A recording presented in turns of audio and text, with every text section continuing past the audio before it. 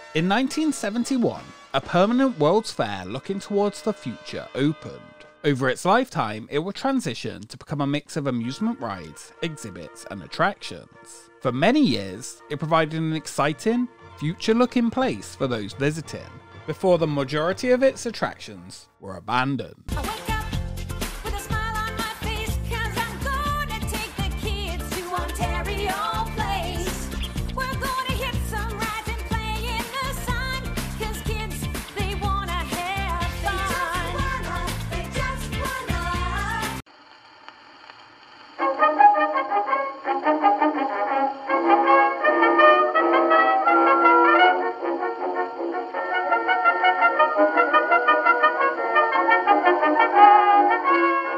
In 1967, Montreal would be home to the International and Universal Exposition, or Expo 67.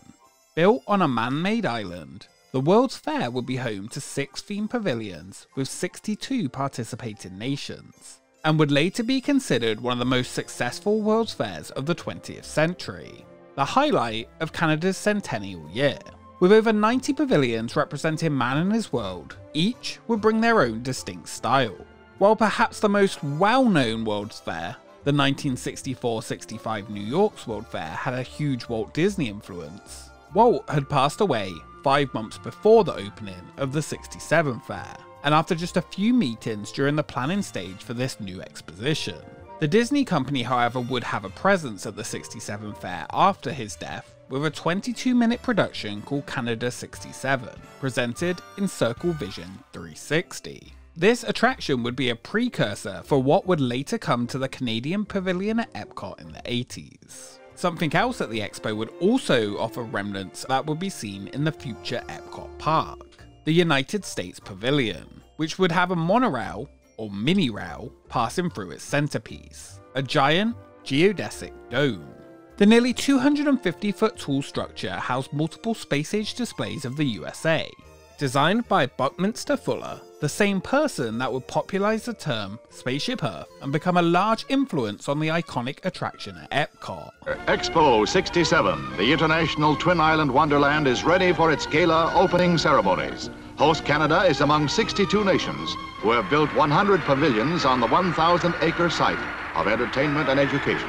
Expo 67 would also be home to a large 130-acre attractions park, complete with a log flume style shoot-the-chutes type of ride that was becoming increasingly popular at the time. Expo 67's amusement park would later be known as La Ronde. It is still in operation today and owned by Six Flags. Expo 67 would be iconic, a celebration of not just the country, but the whole world, leaving a huge mark on Canada.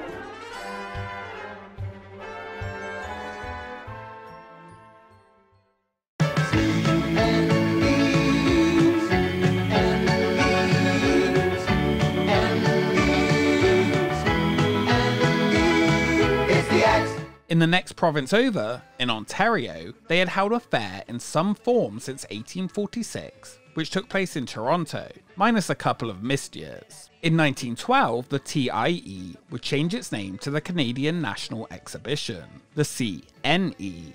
It would be a place that would showcase the latest technological advances around the world. A building known as the Ontario Government Building was constructed on the site in 1926 to become a space for the Government of Ontario to house exhibits during the CNE.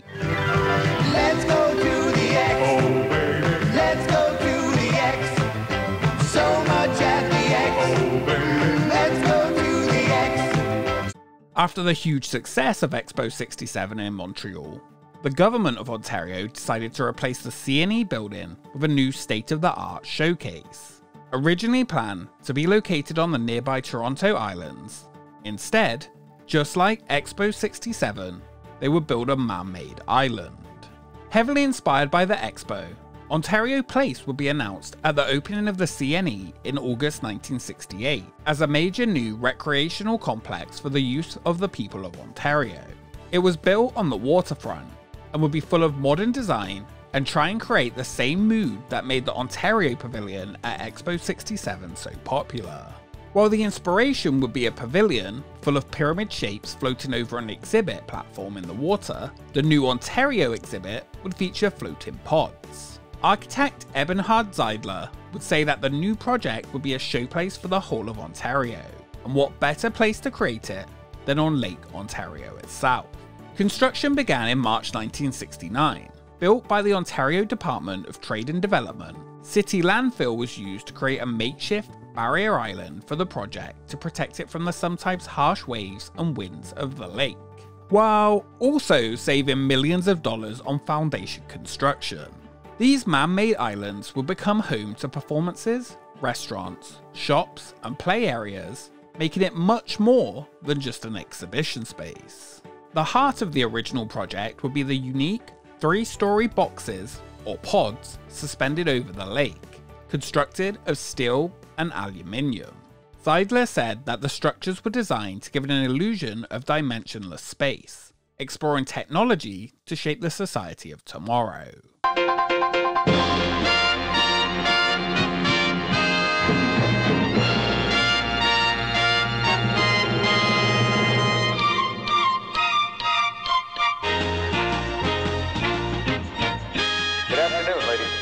Boys and girls, and welcome to Ontario Place. We sincerely hope you'll enjoy your visit with us today. This is the place to start. This is the place to grow. Come on and be a part of Ontario. This is where we began. Here where the free winds blow. So many dreams to win in Ontario. And this is our place. Ontario Place. And this is your place, a once-in-a-lifetime, never-before place. The first phase of Ontario Place opened on May 22nd, 1971, costing 29 million Canadian dollars, more than what was expected. It would cover 96 acres, 51 of which were created from landfill. During the planning phase, more and more have been added to the offerings.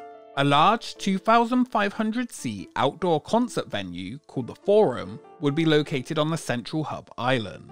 This unique and later rotating stage could accommodate up to 8,000 more visitors on the hill sat on the grass surrounding it. There was a marina, and just like the '67 Expo, Ontario Place would also feature a dome. This time a triodetic spear dome that would be home to the first permanent IMAX installation in the world, a technology that had debuted at Expo 70 in Japan, and that very first projector would be housed at Ontario Place. This IMAX theatre inside the dome would be home to 800 seats in the 61-foot by 56-foot steel aluminium alloy tube building, adding another iconic building to the area's offerings. Many would come to just call this the Big Golf Ball, long before the EPCOT icon would get that same nickname. It's just huge inside. Immense. Oh yeah, don't forget to bring your family. The first year's visitors were warned that Ontario Place was a work in progress that would be ever changing.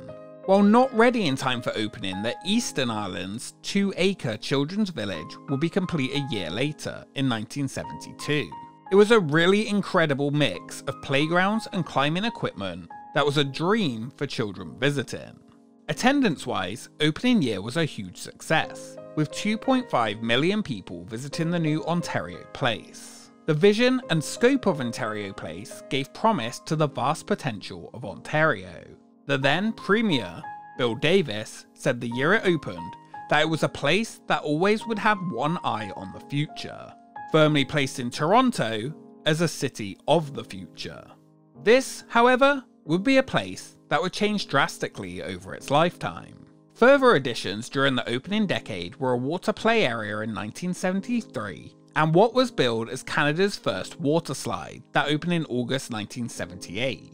In 1980, 7 concrete connected silo-like buildings, topped with domes, would become home to the Ontario North Now exhibit. They were built on the West Island to showcase Northern Ontario with an emphasis on the wildlife of the area. By the early 80s, Ontario Place was questioned as a government-run project going bad. The once highly touted showcase for Ontario's talents and products had lost its direction and was a drain on taxpayers. Ontario Place's attendance had been steadily declining after that opening year high, and they had never made a cent in its 13 years of operation, now losing $1.8 million a year. To fix this, they would try and spend an extra $10 million on a massive overhaul that would hopefully bring in some money. We're at Ontario Place, and this is Adventure Island. Go Zone is here. Go Zone has rides for kids of all ages like Atom Blaster and Stadler Micro Kids. But my favorite ride on Adventure Island is the Wilderness Adventure Ride. It's a flume ride.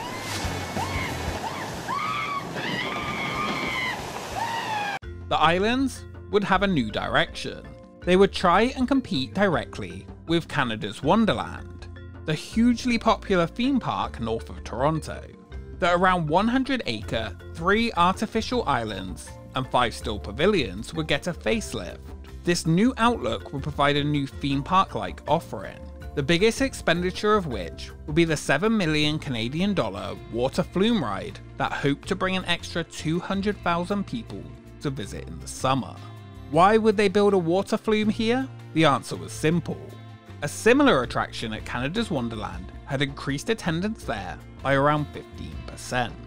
The Wilderness Adventure Ride opened in 1984, a 26 6-person boat ride that would traverse a simulated northern wilderness of rapids, canyons, waterfalls and tunnels. At 2,200 feet long, it would be one of the largest flume rides ever created, taking riders on a 4-minute journey over Wilderness Lake, past animated scenes, through a 12-foot high canyon and into a mine tunnel, ending with an explosion as you splash down the 43-foot drop at the end of the ride. The children's village would also be expanded, with more colour, new playships, and more water fun. For some, this new change of direction for the exhibit was seen as a huge divergence from the original Ontario concept for Ontario Place. Rather than forging its own identity, the provincial government was seen to be on a course to run a copycat theme park, one that was questioned to how it can add to Ontario's legacy. The millions of dollars spent did not increase attendance to the islands. However, they would continue still to add more and more over the years. Ontario Place added 2 new attractions in 1993, forming the beginning of a water park development that would later be known as Soap City. The first 2 attractions were Hydrofuge, or tubular water slide that could reach speeds of 50 kilometers per hour. The silos that had been created to showcase Northern Ontario were also converted into a mega maze. Attention, Ocean Rangers Base 7. This is a special tactical bulletin from Command Central. The following year, the largest of the silos was converted into Sea Track, a deep-sea submarine simulator attraction built by Simex of Toronto. 95 saw the 873-foot-long Rush River Raft Ride replace the original concrete slide that had been located at the attraction since the 70s. Another huge change would be the removal of the Forum, replaced with the Molson Amphitheatre, a new 16,000 capacity outdoor live music venue. The decision to replace the old iconic venue was hugely controversial, and many visitors and fans of the venue were disappointed, most of which still miss the Forum today and attribute it to the start of the downfall for Ontario Place. The former pod exhibit space would also get a new purpose with the Atlantis Complex, a 32,000 square foot entertainment and dining facility. Further slides were also added with the Pink Twister and Purple Pipeline in 1997. The changes didn't stop here. They would continue with a new movie for the simulator ride called Mars, new restaurants and food options, and further expansions to the water park. By the park's 30th anniversary season in 2001, Ontario Place had completely changed from its original vision of promoting the best of the province. What didn't change during the island's transition was attendance, and with that, its profit. By 2004, visitors were down by 2/3 of the opening crowds, with just 1 million guests annually, half of which only went to watch concerts. years. While fading, the government asked for requests for ideas to redevelop the site in 2010. 2011 will be the park's 40th anniversary, and it desperately needed a refresh. The winning plan was hoped to be chosen in the summer of 2011 to make it once again a place you wanted to visit. They hoped to bring back the jewel along the waterfront. Of course, in classic Toronto fashion, many of those submissions wanted condos. It was prime real estate downtown and could make people a ton of money. Another prominent idea was for a casino on the land. Many of these created a huge backlash from the community. Officially, in February 2012, the government announced that Ontario Place would be closed and redeveloped with an expected reopening of 2017. Other than the marina, concert venue, and a few select offerings, the park closed in late 2012. Even from its creation, the government-run site was caught up in multiple political battles, and that would continue. Ontario Place was not on the ropes as much as the government had made out when suddenly closed. They had cited outdated stats in its decision to shut the park. A new water slide had even just been built, one that would never open at Ontario Place. Later, it would find a new home at Canada's Wonderland. Why was the park really closed was questioned. It was projected that at the current rate, Ontario Place would finally reach a break-even point in 2015. And with the $5 million recently spent on improvements along with a new slide, something had to have been offered to cause this sudden closure. Some kind of incentive. Likely, a money-making opportunity was the real reason. While the site was used for select offerings over the following years, much of it remained closed to the public. It will remain this way, and the redevelopment would be nearly as troubled as the park's existence. In 2017, the iconic Cinesphere reopened, and portions of the East Island's parking lot was turned into Trillium Park, a beautiful offering with fire pits, incredible views, and a reason to once again visit the island other than concerts. The remainder of the attractions would sit abandoned, with the slides and sections of the log ride removed after multiple years of neglect and vandalism. The animatronic animals of the flume had been used as part of an art exhibit. Today, a question continues to remain that people have been asking since it opened. What is Ontario Place? There is definitely something special about walking around the islands, from seeing the incredibly futuristic looking buildings looming over the water, to sitting on its shores watching the planes from the airshow fly overhead, and just looking out over the city. In its current state, however, you can't help but feel sadness for what once was and could have been.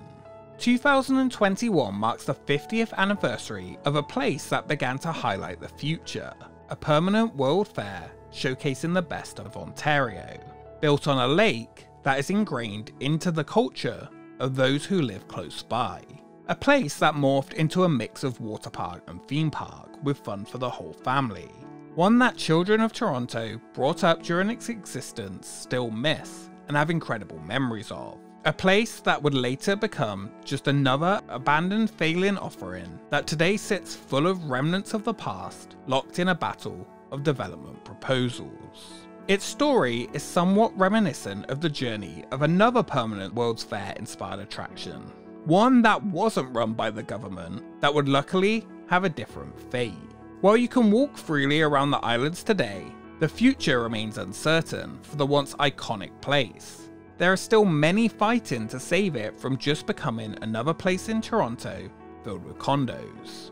This year it is expected that the government's redevelopment plans may finally be announced. All they have said so far is that the historic elements will be protected.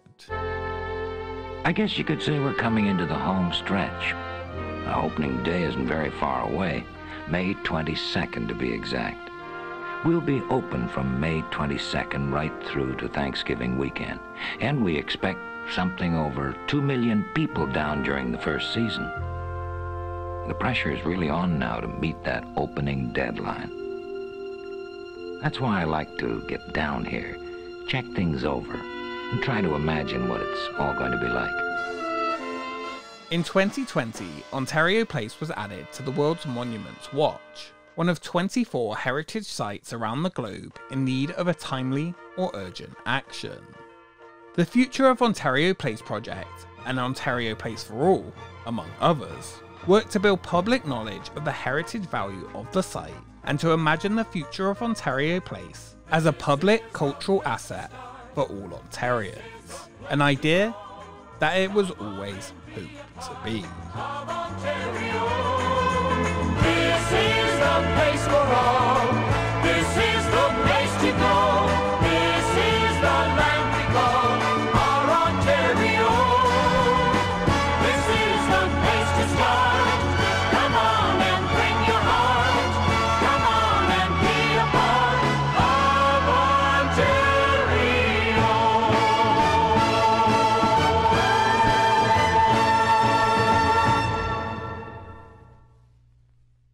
Thank you so much for watching this episode of Expedition Extinct. If you enjoyed it, make sure you subscribe to join the expedition, and follow us on Twitter and Instagram for updates and a sneak peek of the next expedition. A special thank you to our Patreons for supporting the channel, and we will see you next time.